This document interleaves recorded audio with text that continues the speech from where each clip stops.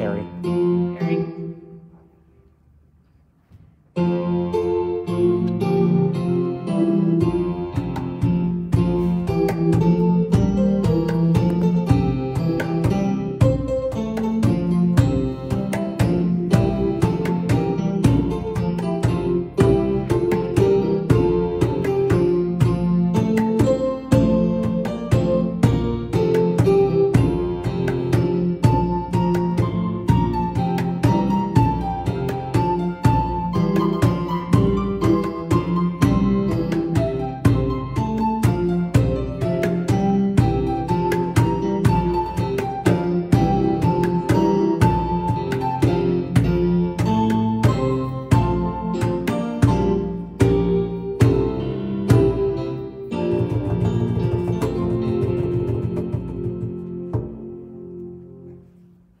Amen.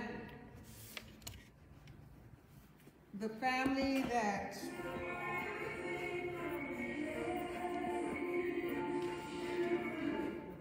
is responsible for today's reading of the second Advent candle, you will see that at the end, but because of who we are in Jesus Christ, I will light the second candle of Advent today. I light the second Advent candle.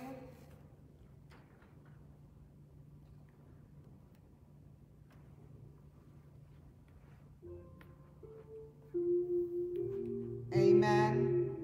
John the Baptist appeared in the wilderness, proclaiming a baptism of repentance for the forgiveness of sin.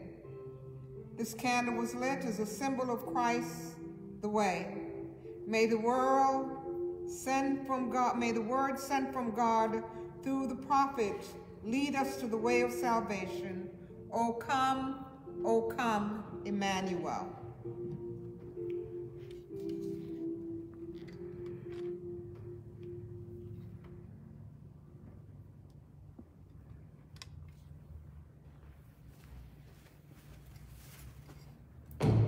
Good morning, First Church. Good morning to all of you tuned in live on Facebook. Thank you all for your patience. You know, technology is a wonderful thing when it works. And when it has its glitches, these things happen sometimes, but God is still good and we are still happy to be here this morning. Although a little delayed, we're excited. A special thank you to the family that did do an Advent recording, the Igwe family. That will be up on Facebook after the service has concluded. So we want to thank them for their participation this week. The Advent devotional is also going to be posted after the Facebook Live video this morning. So we're so glad you're here. If you are a first-time guest with us here on Facebook Live, or if you're watching later on YouTube, we encourage you to identify yourself in the chat on YouTube or in the comment section on Facebook so we can recognize you. Our First Church family is excited that you are here. It is not an accident that you came this morning, and so we praise God for you. We give God all the praise this morning. We hope that something happens in this service that blesses your socks off in ways only God can. Happy Sunday. God bless you. Amen. Amen. It's good to be back in the house of the Lord. We know that this is just a building, and we are the church. We are the church that continue to do the work of Jesus Christ. Just a few announcements this morning before the opening prayer. Don't forget Tuesday night at 7 p.m. to tune in to our church-wide service. It's on Zoom. We have sent you the link. If you have not received it, please call the church office tomorrow or Tuesday, and we will make sure that you have it to join in on our business meeting on Tuesday night.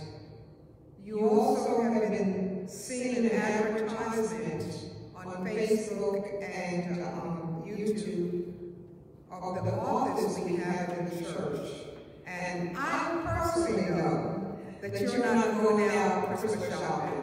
So we want to help you with your Christmas shopping this year. We're asking you to give the gift of reading. And if you could just call us and let us know how many books you want. Give a book to all your family members, and we will make sure that you have it before Christmas. So we're asking you to purchase the books and give them as a Christmas gift. Thank you for all that you do for First Church. Thank you for your offerings, your tithes, your presents when we were outside. Thank you so much. Thank you for your presence on Sunday. Tune in to YouTube and Facebook. We really, really appreciate it. But even more than we appreciate it, God appreciates it too. Let us bow our heads in prayer. Gracious and holy God, before you this morning, our hearts are wide open. Absolutely no secrets are hidden from you. We thank you, O God, how you brought us through the Thanksgiving season, and now we're into Advent. And oh God, we see your mercies and your miracles every day. Every morning your mercies are new. We give you thanks and praise. Despite Corona, on the other side of Corona, on the other side of the pandemic, God, we thank you. Thank you how you blessed us. You allowed us to continue the ministry of the church. Realizing, oh God, that the ministry is on the outside of the building.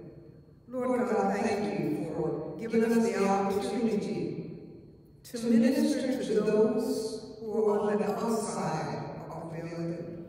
Thank you, God, that we have space enough so that we could offer testing to a wider community.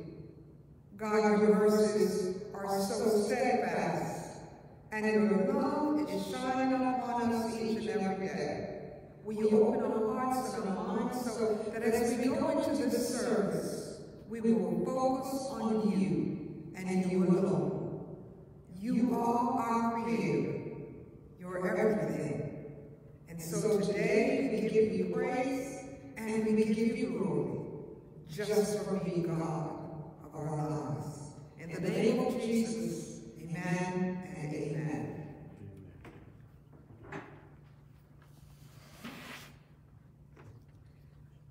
Praise and worship.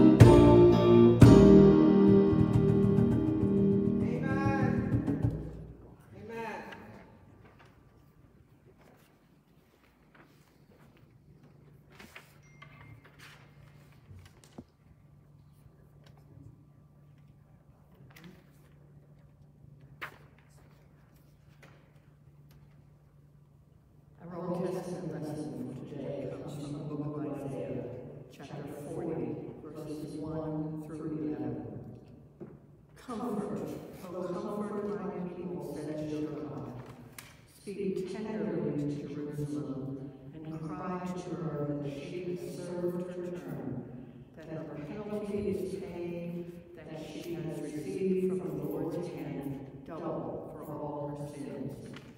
A voice cries out, in the wilderness, prepare the way of the Lord. Make straight in the desert a highway for our God. Every valley shall be lifted up, and every mountain and hill may be made low. The uneven ground shall become level, and the rough places plain. Then the glory of the Lord shall be revealed, and all people shall see it together. For the mouth of the Lord has spoken. A voice cries, cry out, and I say, what shall I cry? All people are grass. Their constancy is like the flower of the field. The grass withers, the flower fades, when the breath of the Lord blows upon it. Surely the people are grass. The grass withers, the flower fades, but the word of our God will stand forever. Get you up to a high mountain, O Zion, herald of good tidings. Lift up your voice with strength, O Jerusalem, herald of good tidings. Lift it up, do not fear. Say to the cities of Judah, here is your God. See, the Lord God comes with might, and his arm rules for him. His reward is with him, and his recompense before him. He will feed his flock like a shepherd. He will gather the lambs in his arms, and carry them in his bosom, and gently lead the mother's sheep.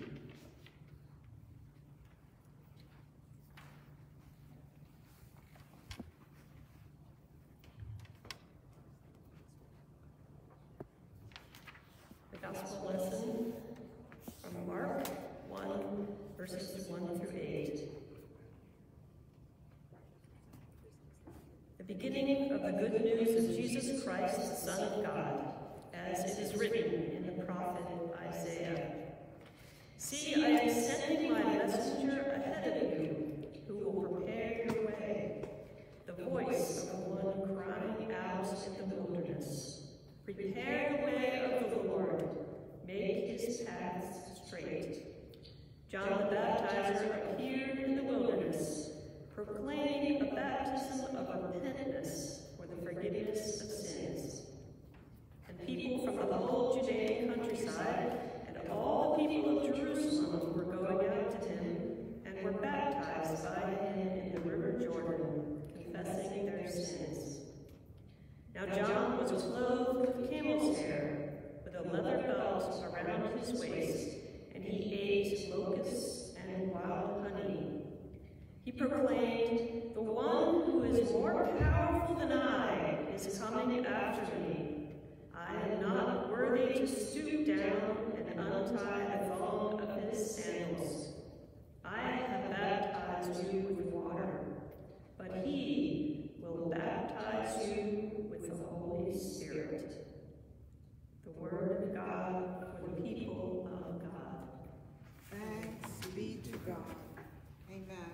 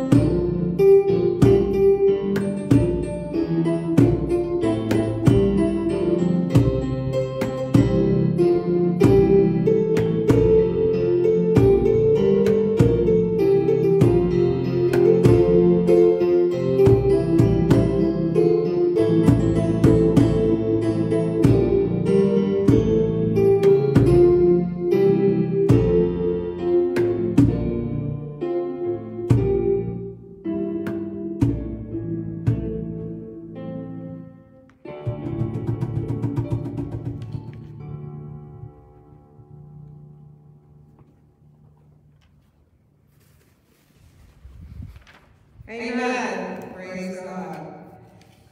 And now it's time for our offering. Just let me say to you that we so appreciate and love you, not just because you send your offering into us, but because you are the gift to us, First Church of God. I know that you have received a letter. If you haven't received it in your mailbox yet, your Christmas letter, you will. And we're asking you for a Christmas gift to the church. That's to you also. So that we can make sure that all our bills are paid on time. Amen? Amen. Let us bless the offering. Gracious God, we do give you thanks and praise for all that you've given to us and all that you've blessed us with. We thank you, God, for the offerings that you have given to us and allow us to give back to your vineyard, to your work, for your glory, in the name of Jesus. Amen.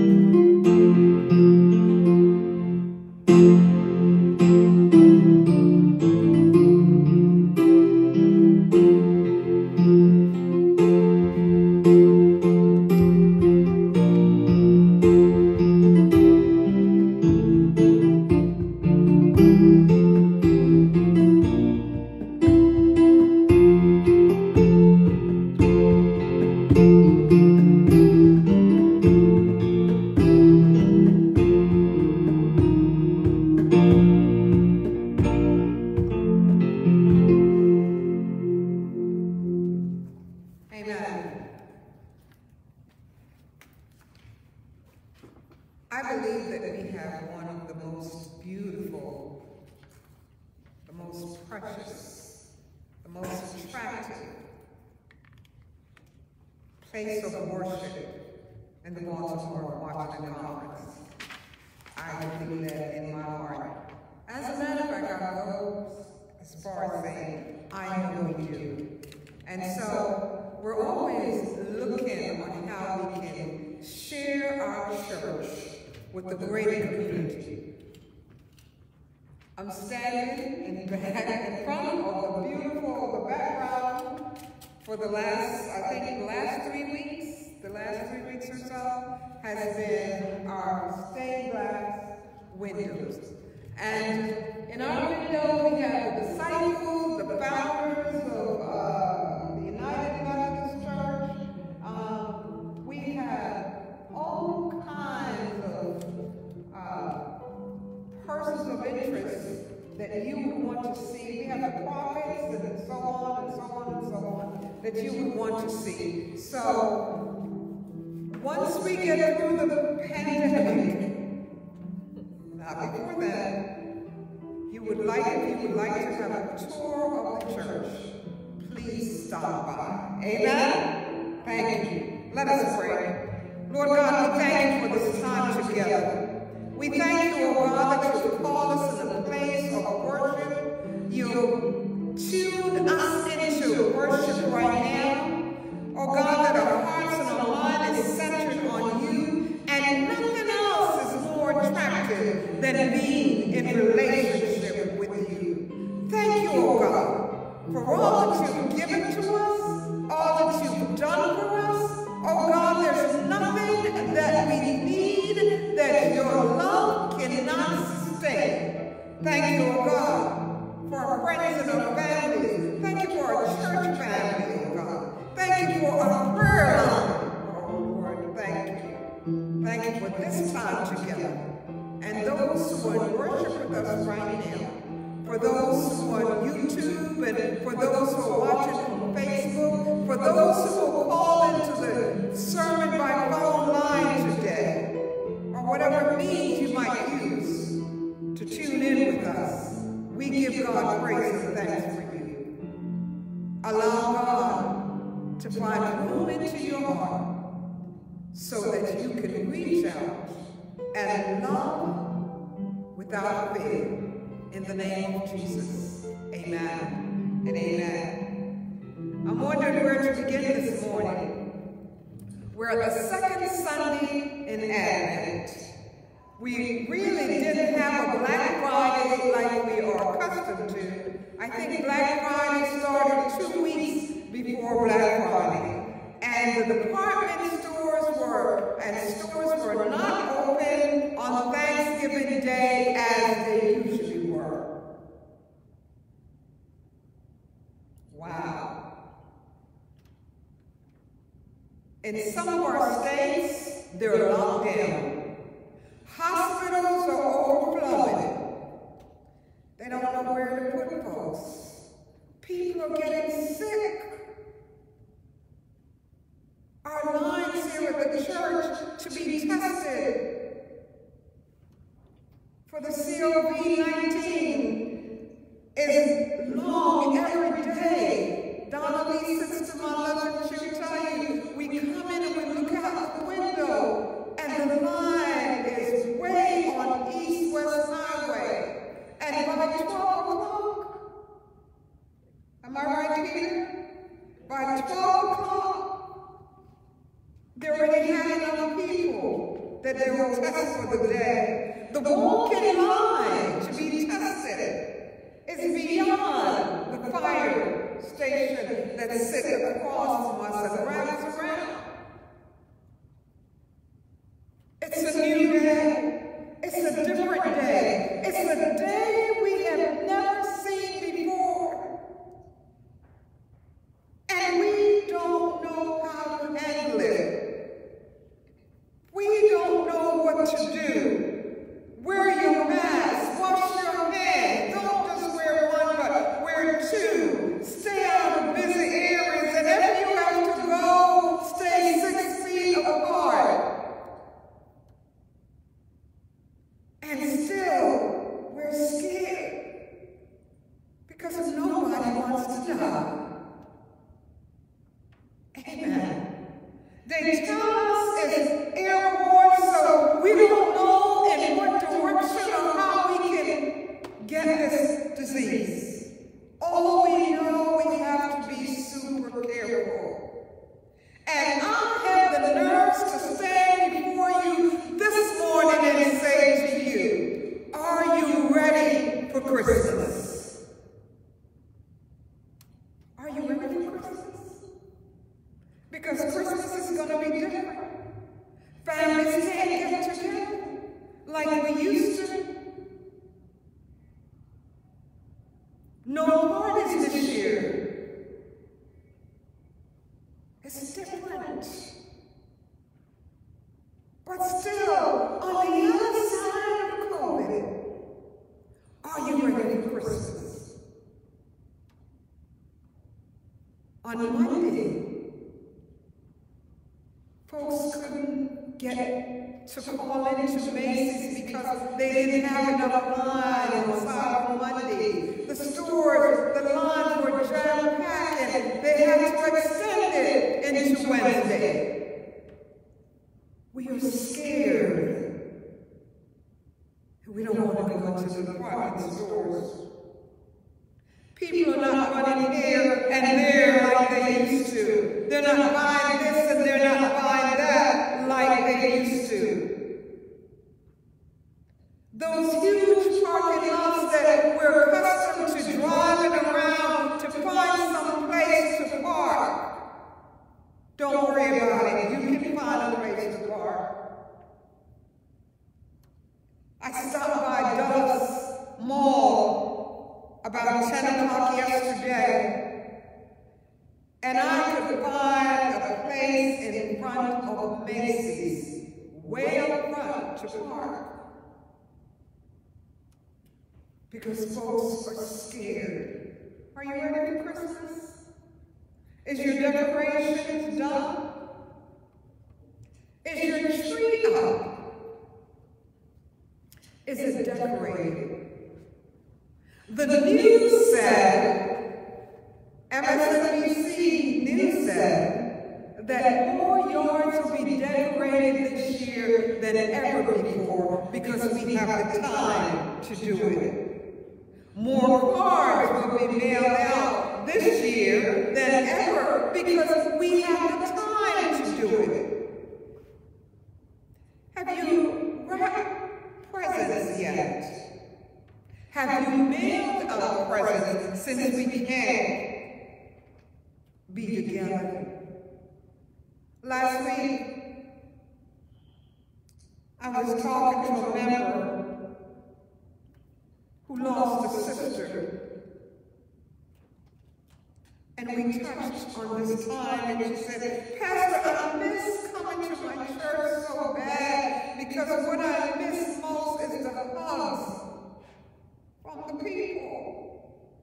We can't hug. So where do you start this year?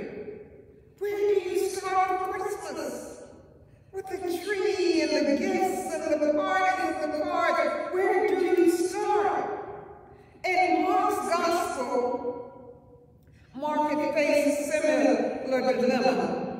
He had a huge task before him. God had inspired him to write the story of Jesus' life. And where does one begin to tell of the wonderful things Jesus did? There were the miracles and the teachings and the sayings and the selfless acts of love. Matthew and Luke started with Jesus' lineage and his birth, and John went all the way back before creation. But Mark began with John the Baptist.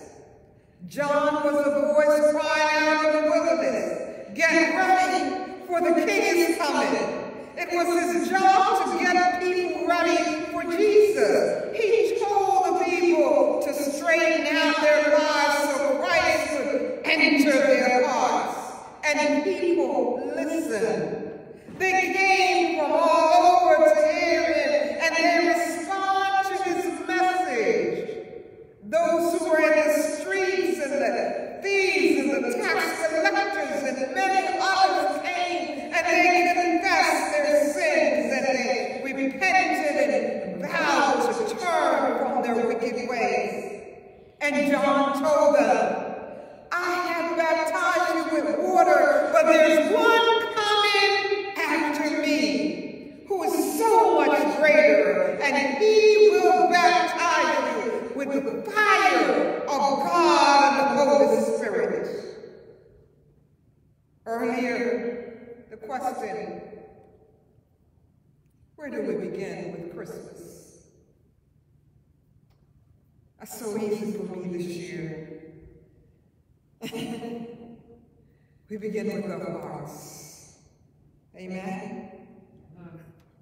We should begin where Mark began his gospel, by hearing the voice crying out in the wilderness, not in the malls, not in the traffic, not in the hustle and bustle, not trying to get the ham or the turkey, but a voice crying out, "Prepare the way for the Lord, make straight his path," whose birthdays we celebrate anyway. It's Jesus, and we should concentrate on him first. COVID comes with a lot of stuff, but there's another side to COVID. And if you haven't changed since COVID, here comes your opportunity. COVID has given us the opportunity to have a right relationship with Jesus Christ. The same way John's congregation prepared for Jesus, we should prepare our hearts for his arrival. We should confess our sins and repent by turning our sinful ways and our habits around. We should straighten out our lives and get right with God. We don't have time to have bad feelings against someone. We don't have time to talk about things that are not real, but we ought to be putting our faith and our hope and our trust in Jesus, because guess what? Today could be our very last day. That's not just a saying now, this is real. If you have not repented of your sin, now is If you have never asked Jesus into your heart, now is the time. Today, just say, Jesus, I am a sinner and I need you in my heart to be my Lord and Savior forever. Get ready to celebrate Christmas like Christmas ought to be. Christmas, the birth of Jesus. And you will be also ready to allow him to come into your heart. You may have asked Jesus into your heart years ago, but God always have a new depth of mercy and grace for us to experience in Christ Jesus. Ask Jesus to open up new spiritual paths in your life. Dedicate yourself to service. Dedicate yourself to his will and his way. Then get ready to experience God's love in new and profound ways that you've never had before. At this time of the year, we all have a golden opportunity to feel closer to God. We all have an opportunity to sing, "Oh, come, Emmanuel." We all have an opportunity to sing, "Joy to the world, the Lord is come." Do you want to feel close to God? Do you want to know the real joy of Christmas? The joy of Christmas is not found in the hustle and in the bustle of material preparation. It is the joy of knowing that God has sent a Savior, that your Savior has come and is coming again. Get your hearts in order. Get your hearts in order. Admit that you need God. I don't care who you are. We all need God. And we all need to draw closer to him. God bless you. God bless you that you're still well and you're still with us. I hate to turn the TV on because I don't want to hear how many people's lives were lost in our state or our neighboring state. I don't want to hear about it. But we hear about it anyway. Are you ready for Christmas? Are you getting ready for Christmas? You see, when John had baptized the people, he said something astonishing to them. He said, "I have baptized you with water, but one is coming after me, John, that will baptize you with fire and the Holy Spirit." Do you want to be baptized with fire and the Holy Spirit? Something about you has to change. Something about me has to change. Something about us has to change. I'm sure that most of the people whom John baptized were visible moved. Many had just been freed from lives they really weren't happy with, like some of us. But John said, this is nothing compared to what the Messiah will do. In a moment, I will give you an invitation to your altar. Your altar is right in front of you. Your altar is where you're sitting. Your altar is where you are right now. I'm giving you an invitation to that altar. I'm asking you to prepare your hearts and your mind to accept Jesus. I'm going to ask you to come to the altar. My altar is right here. Come to the altar with me. Confess and ask God to show you a new depth of his mercy and his love. We're not talking about a mall anymore. We're not talking about getting the right presents. We're talking about celebrating the birth of Jesus Christ. If you have never given your life to Christ, come right now with me and do that. Come before Christmas catch you unprepared. and you miss the real joy of what it's all about. If you already given your heart to God, come again. It's a new season. It's a new day. We will never go back to the way we were.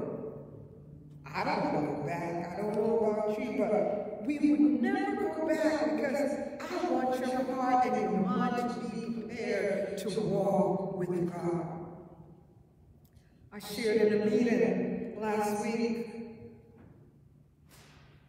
that I don't want to step into 2021 the same way we're coming out of 2020.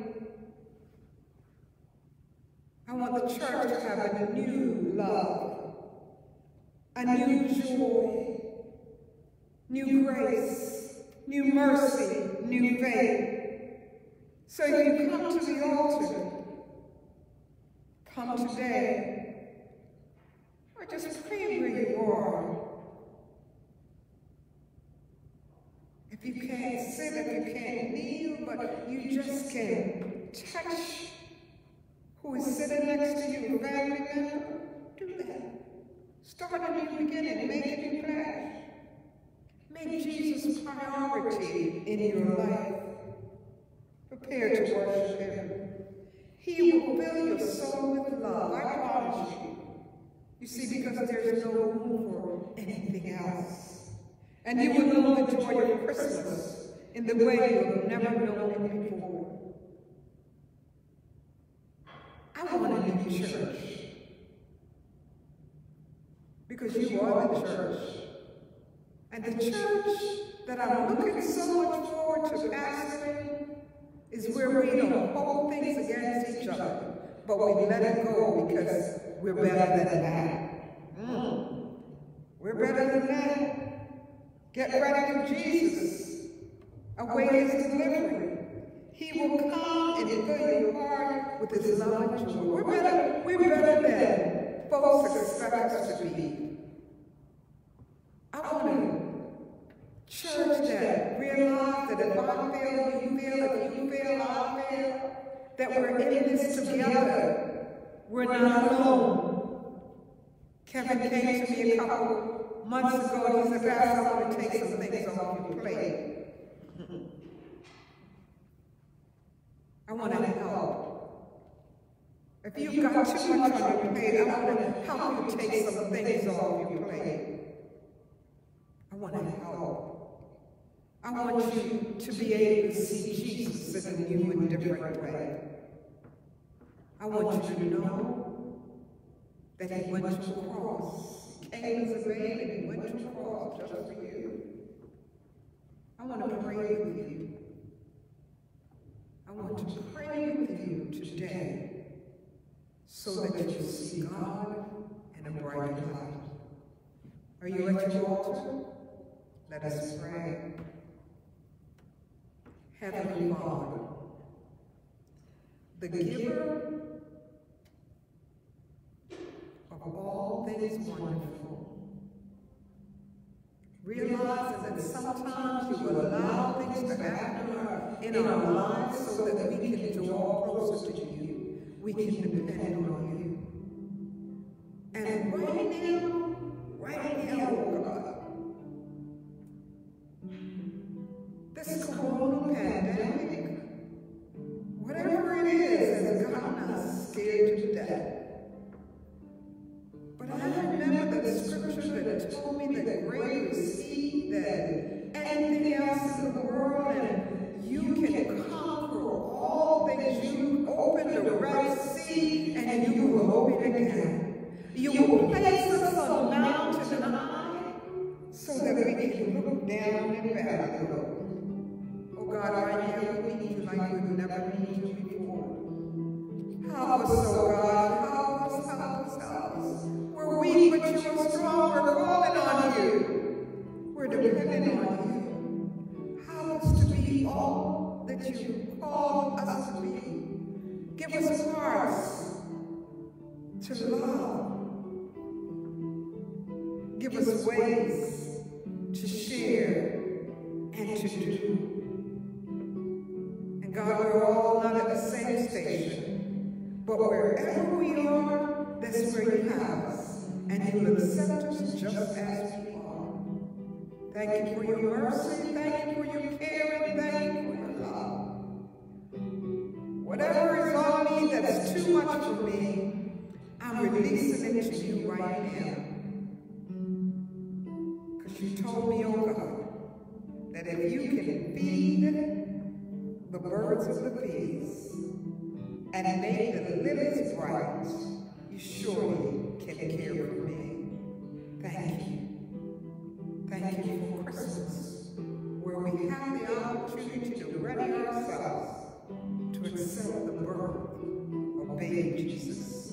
You are more than conqueror in our lives. In the name of Jesus, we thank you. Amen and amen and amen.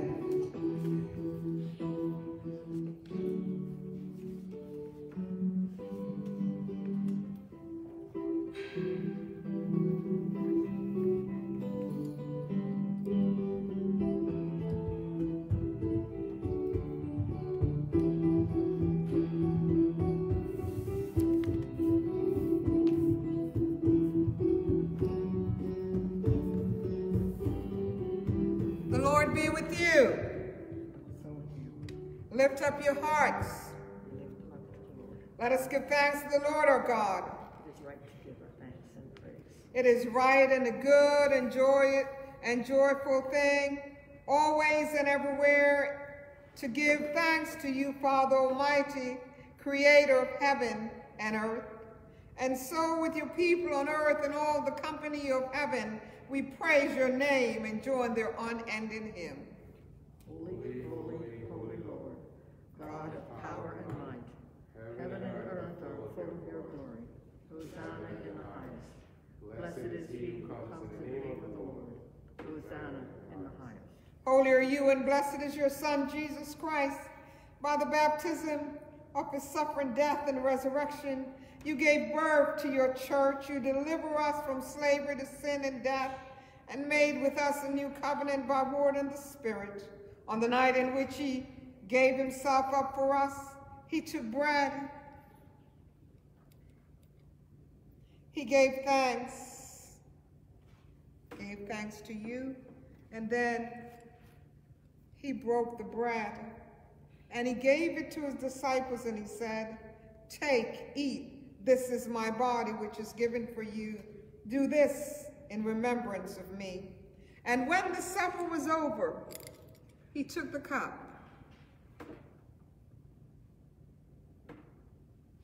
gave thanks to you, and gave it to his disciples, and he said, "Drink from this, all of you. This is my blood of a new covenant, poured out for you and for many for the forgiveness of sins.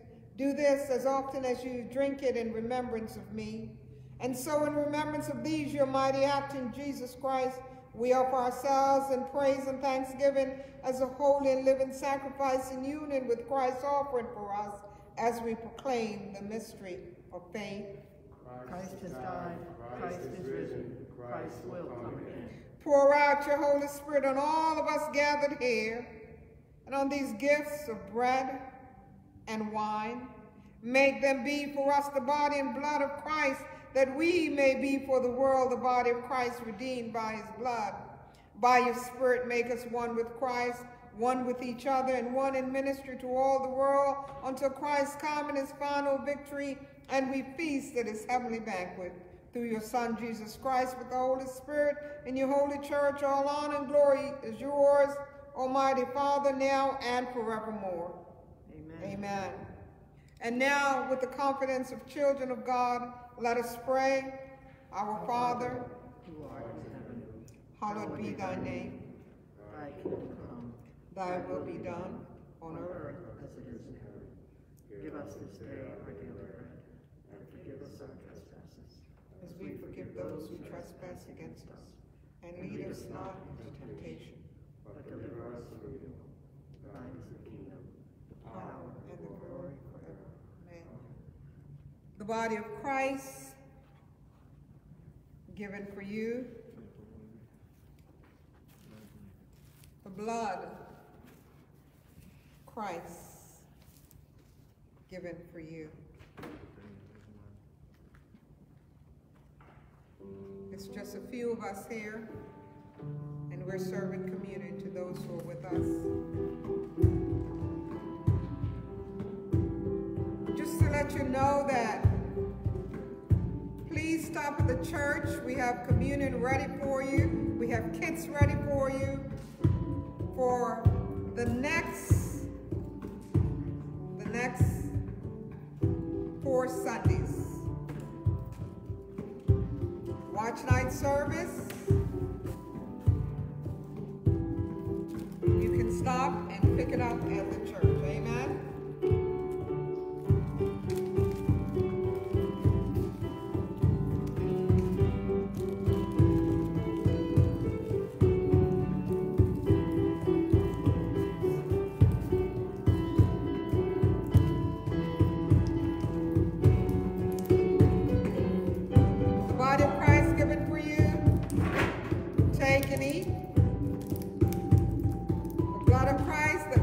For you, take and drink.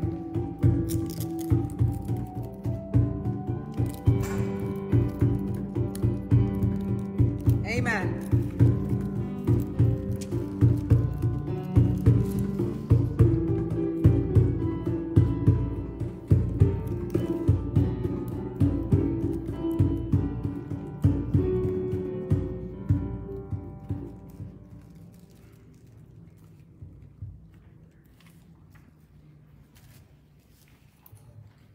Thank you for worshiping with us today. We love you. Thank you for all you do for the body of Christ. Don't forget, tune in with us on Tuesday evening, 7 p.m. For our church-wide meeting. Amen? Amen. We don't want to leave anyone out. And if you don't have the link, all you have to do is call the church and we'll give it to you. If you don't have, we can give you the phone number where you can call in, and we'll make sure that we help you to be a part of the meeting. God bless each one of you. May the Spirit of God be with you today as you go about your busy day. Continue to leave your hearts wide open for Jesus to enter. Walk with them every day. Listen, we want to hear from you. Call us at the church. This is my second home. I'm here.